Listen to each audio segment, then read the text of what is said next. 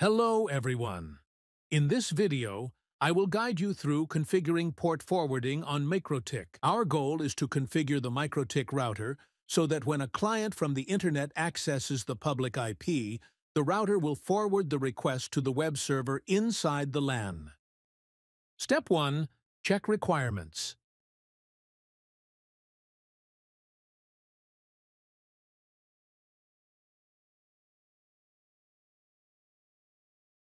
We have the WAN and LAN IP addresses as follows.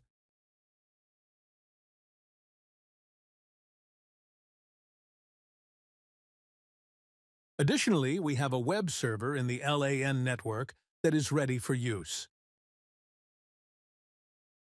Additionally, there is a client from the internet, but it will not be able to access the web server until port forwarding is configured.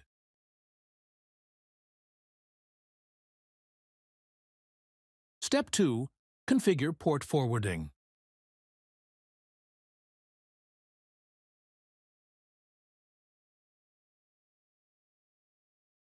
Switch to the NAT tab.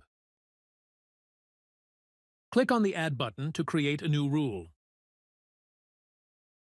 In the General tab, we configure the settings as follows.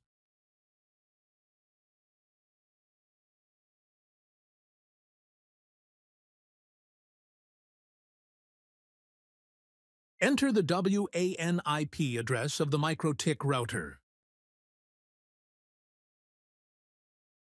Select the TCP protocol or another protocol that suits your purpose. Set the destination port to 80 or any port you prefer. Next, switch to the Action tab.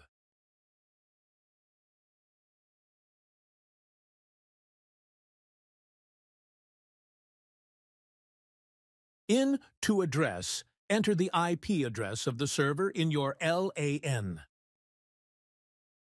In To Port, enter the port used by your server. Finally, click Apply to apply the changes.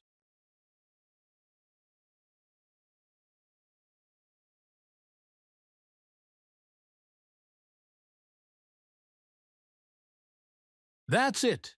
We've configured port forwarding for the web server. Now, let's move to a client device outside the internet to check the result.